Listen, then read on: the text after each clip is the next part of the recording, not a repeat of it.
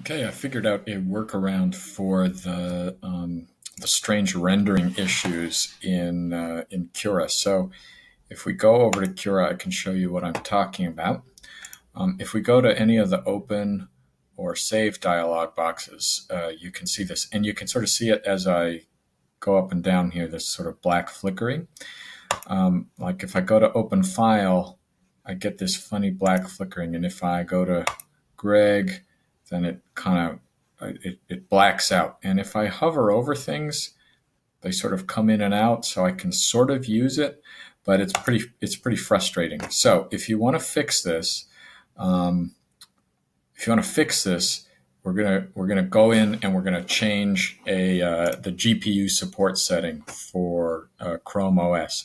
So the way we're gonna do that, we're gonna go to Chrome, and we're gonna start a new tab, and we're gonna go to the flags, which are sort of experimental options in Chrome. So we're gonna type in Chrome : //flags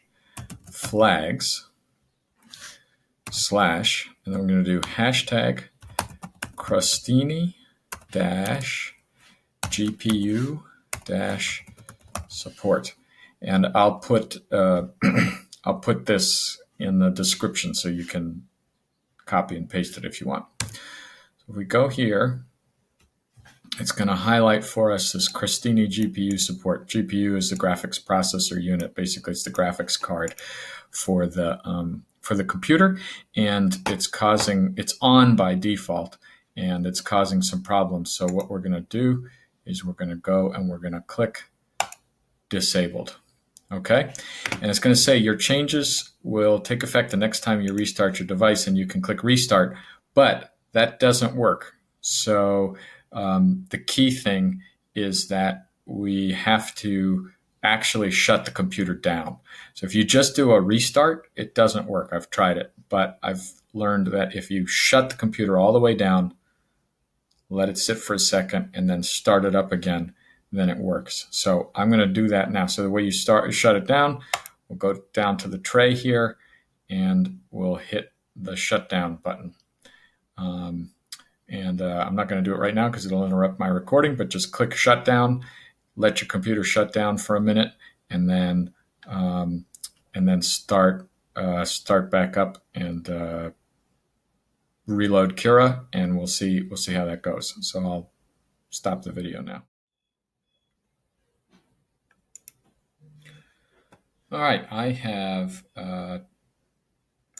as you remember, turned off Crostini GPU support, and then shut down the computer completely. Not just do a restart, but shut down completely.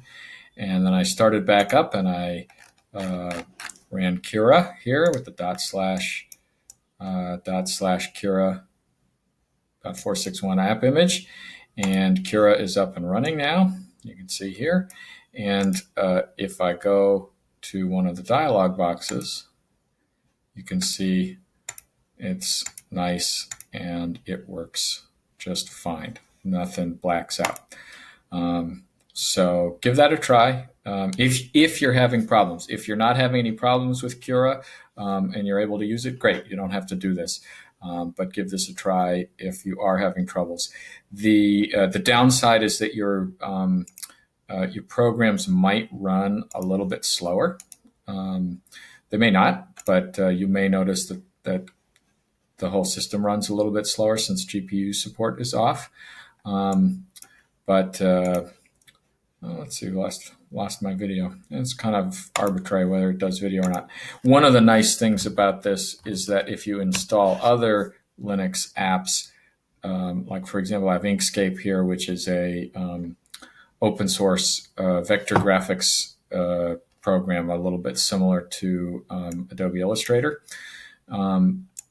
that this was not working before I disabled the GPU support, but now you can see that it does work. And I can draw things and I can manipulate them. So this is a way to be able to run Linux apps Linux programs on your computer and have the rendering actually work, which just like with Cura before, that screen rendering was not working. So again, go to Chrome, flags, Christini GPU support, disable it, and then shut your computer all the way down and start it back up. And you should have an improved Cura experience. All right, y'all. Let me know if you have questions in the Slack.